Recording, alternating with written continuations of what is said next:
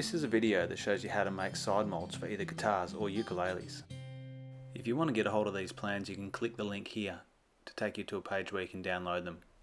I print out my templates using a laser cutter on acrylic, but there are other options if you don't have a laser cutter. One option is to print the plans out to scale and then stick them to a bit of wood for cutting out and making a template. Using plywood about 6 to 12 mm thick is a good option. If you're using the plans that you've downloaded from this video, then try to cut in between the two lines that designate the profile shape of your ukulele. And finish off your template with some sanding to try and get as close as you can to the line. Next, drill the 4 screw holes for attaching the bits of wood you're going to be routing. Using 6 bits of 19 mm thick plywood, cut to the same dimensions as your template, draw the outline profile for your ukulele on each one. Then go and cut them on the bandsaw as close as you can to the line. You can attach the template to one bit of plywood at a time and then use a flush trimming router bit to cut exactly to your profile.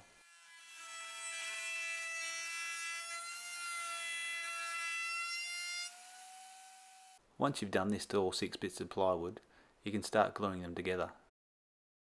Each half of the mould will be made from 3 bits of ply, and when it's clamping, just check that they're all sitting flush. Drilling the holes around the side mould allows for specialised clamps to be put in place for attaching the soundboard. The final stage for finishing off this half of the mould will be to cut off any excess material.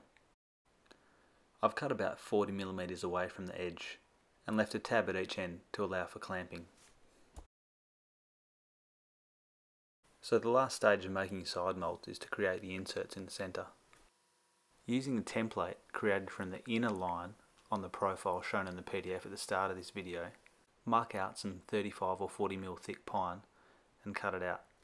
Then by using some threaded rod and wing nuts, you can use these inserts to help maintain the shape of your sides. Thanks for watching, and check out the next video to see the molds in use.